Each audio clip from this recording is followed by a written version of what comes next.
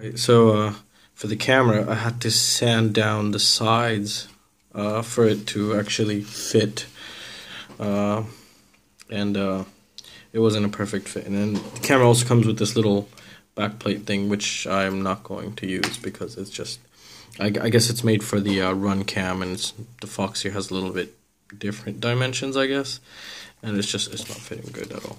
So I had to sand down the sides a bit, and the part where the screw comes in to fit it in correctly. It was a bit difficult, so this is how it's gonna look right there. And what I'm gonna do is these are silicone. These are amazing. So Foxeer is doing a very good job right in that right there. So the video, ground, and power are gonna go right here, and we're gonna put that in right now, and then we're gonna power it up, and see if it powers up, and see if we get some kind of a signal video feed. So let's get that started with. So I'm gonna keep a little extra room for the camera wires. Not too much, just a little extra slack. I think right there is gonna be good. So basically, I don't know, about this much. So just twist it, and then it'll be fine. It'll just pop right there. So let's strip these. Alrighty. Okay. I don't know how this cutter is gonna strip. Oh, actually stripped pretty well. It's very good.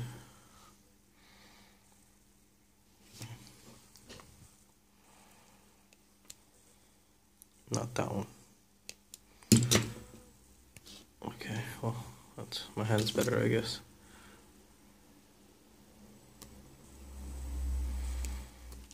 Alright, there we go. Now we got all three. Let's turn on the soldering station. Let's solder them. And we'll see how we're gonna solder these in, because we got holes right there. So maybe I stick them from the bottom and solder them in, and just cut off the top part, so it'll just sit flush, nice and easy, nice and clean. So we got the soldering iron heating up right now, and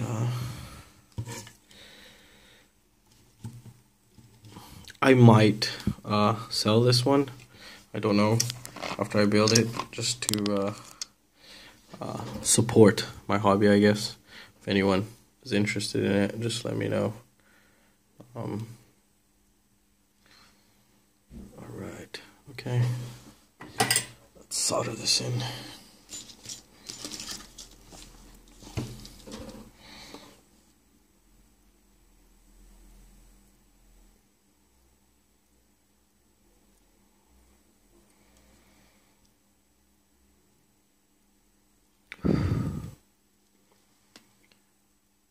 I don't want to turn on the fan because it's very noisy. I played back one of the recordings, and I do apologize for that. Alright, so we got them soldered in. We got the wires soldered. Okay, let's remove the camera since we don't need it now. Alright. Okay, so how am I going to do this? I don't know yet. Let's see. So focus. Alright. I don't know if you could read it. That's cam, that's 5 volt, and that's ground. So let's see if we can put it through the holes upwards, and then solder that in like that. Okay.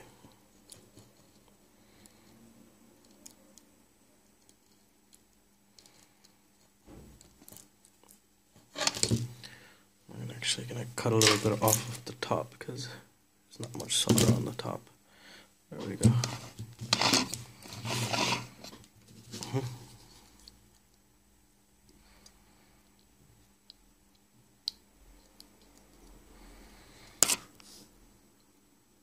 You know what? I think I'm just gonna tin them and just put them in like this, like I did with the ESCs. So I'm just gonna tin it and then just solder it like that. think that's the best.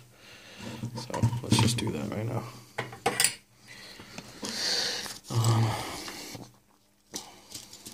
Okay, we have to move the signal wire, the ESC signal wire out of the way. Let's bring it in.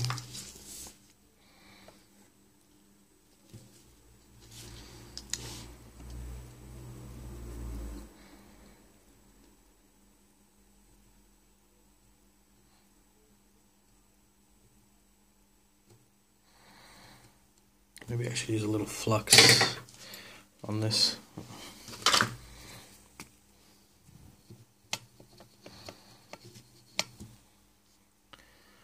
Since I don't want to, very, very small. Let's start from here.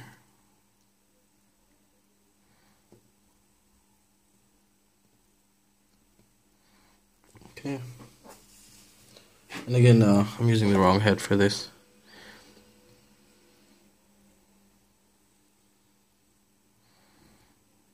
And flux is just magic.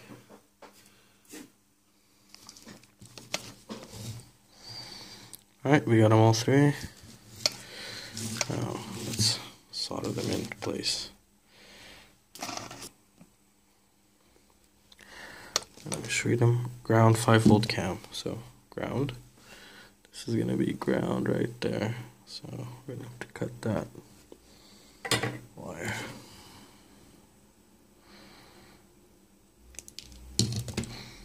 Cut it down very tiny, just enough. It's gonna be perfect.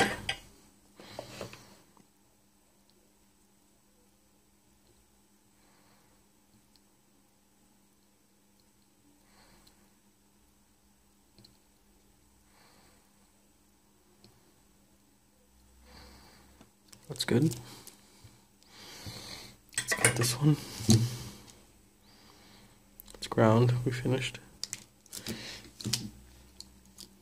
Now 5-volt.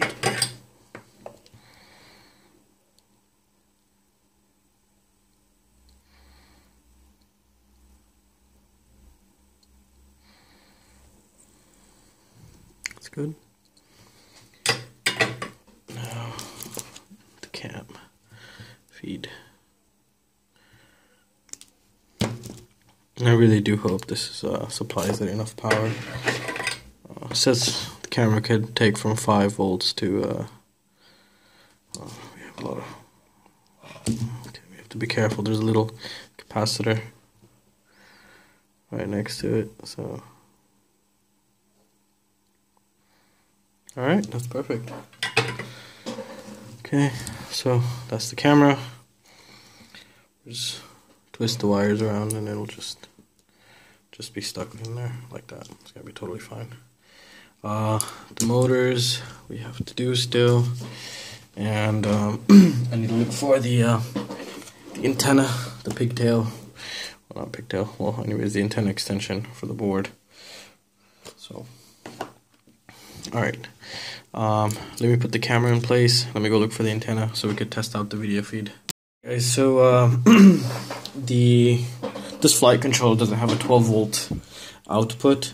I mean, I'm sure it does somewhere in here, but I mean, it's not pad or usable in a way that's obvious and easy for people. So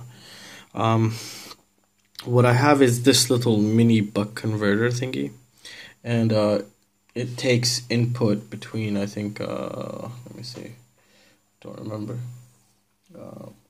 between 4 to 23 volts, and just a step down, it'll step down the power. So if we have a 4S in there, it's like 16.5 on a full charge. So this will do good. We'll just set it to around 12 volts, and this will be like a little filter also, so it's going to be very good. So, but mounting it, I have no idea where to mount it yet. I'm going to hook it up now to power supply, and there's a little screw thingy here, the potentiometer that you use to set the output voltage of this thing. So I'm gonna set that right now to possibly 12 volts. I'll leave a link to everything here in the description below. So let me get that out of the way now, and then so we can test out the whole setup basically. Alright guys, so I was right about the FC not being able to provide enough power to turn on the Foxeer camera, and I set this up. It's giving out 10 volts. It should filter the camera as well. So what I did is I took the input for this, the positive and negative, I took from the pads here. The negative with the negative wires from the ESCs, and positive I just put it on that positive pad, as you can see, this one here. And then positive and negative are coming straight from the Foxeer. This is the out, so it's coming in whatever, anywhere between 3S and a 4S volt, so it's like 11.5 to 16.5 volts in this, and it's just taken out anywhere between 9 to 12 possibly volts here. So yeah, what I did is I soldered the wires and I put them through like pins, and I just did them, and then I cut off everything else. So I don't know how I might wrap this in heat shrink wrapping. I think I'm probably gonna do that, or just tape, but I think heat shrink would be better, because then I could just come down the back, open it if I have a problem. And yeah, so I'm gonna do that real quick, and then start on the motors, and then we set up the, what is it, the receiver, FlySky receiver. I call them the slim receivers. And oh, take a note, I put this off camera because I guess I forgot to put it on earlier, and I'm gonna have to use higher standoffs here because the USB will touch the positive here. So yeah, that's also to note there. Other than that, it's perfect. It's running just fine. Everything's running perfectly. So I've gone ahead and put the motors on. I still have not soldered them, and I've taped up around half of the ESC with electrical tape. Now what I'm planning on doing is, after I solder the motors, I will pull this up to around here and then shrink it, and that should look very nice, hopefully. And the way I'm gonna solder these here is I'm actually gonna cut the wires and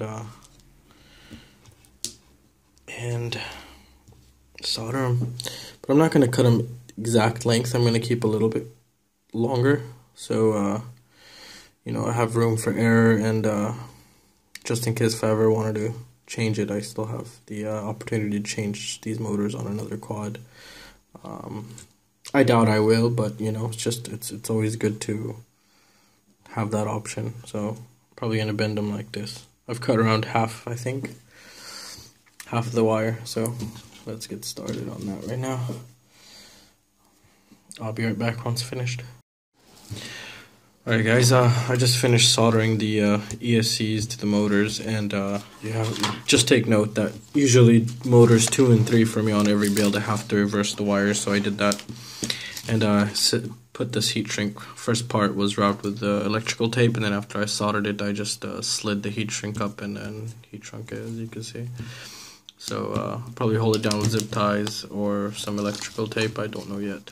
So what I noticed is I put these standoffs here, and this FlySky receiver, the holes were too small, so I got a X-Acto knife, and I just kept just going like that. It didn't take much, and then I just kept trying it until it fit perfect. So this is how the stack looks like now. Seems very clean. So now I'm gonna run this PPM, and later on maybe I'll try the FlySky iBus or S bus, whatever they're calling it. So I'm gonna run it PPM, and then hook up the camera, put it all together, and possibly do a little test flight in the house. I don't know, but I think that's a very bad idea. So yeah, I've already gotten the 8-pin connector of the